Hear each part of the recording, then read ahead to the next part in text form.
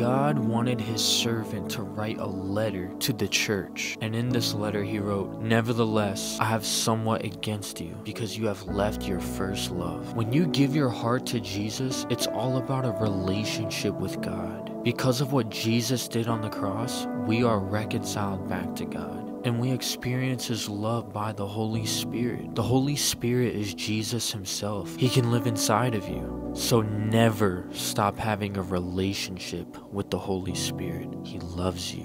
If this blessed you, hit that subscribe button.